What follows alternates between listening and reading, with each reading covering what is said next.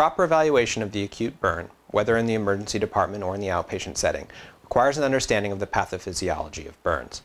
In this segment, we'll discuss the different types of burn and show examples of different types of burn severity. We'll also discuss a triage system for basic triage of acute burns.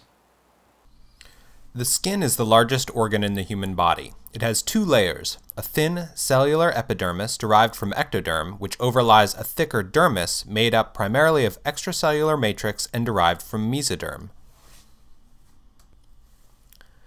The layers of the epidermis include the basal layer, stratum spinosum, stratum granulosum, stratum lucidum, and stratum corneum.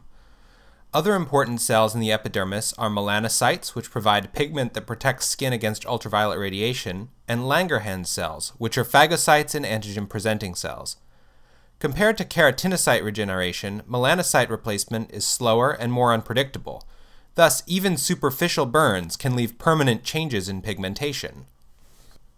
The dermis is, in turn, composed of two layers itself, the papillary and the reticular dermis.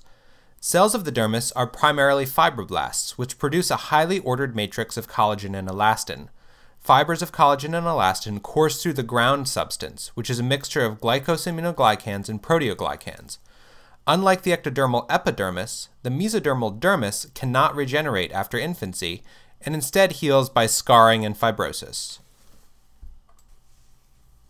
When heated, proteins in the skin are denatured and cells lose the integrity of their membranes. The amount of damage is proportional both to the temperature of the burn and to the duration of contact with the heat source.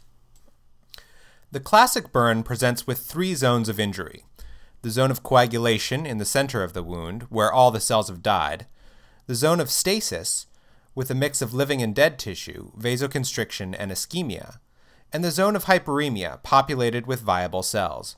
The zone of coagulation is beyond repair, and the zone of hyperemia generally will survive, but only through careful management of the wound and the patient's comorbidities can the zone of stasis be salvaged.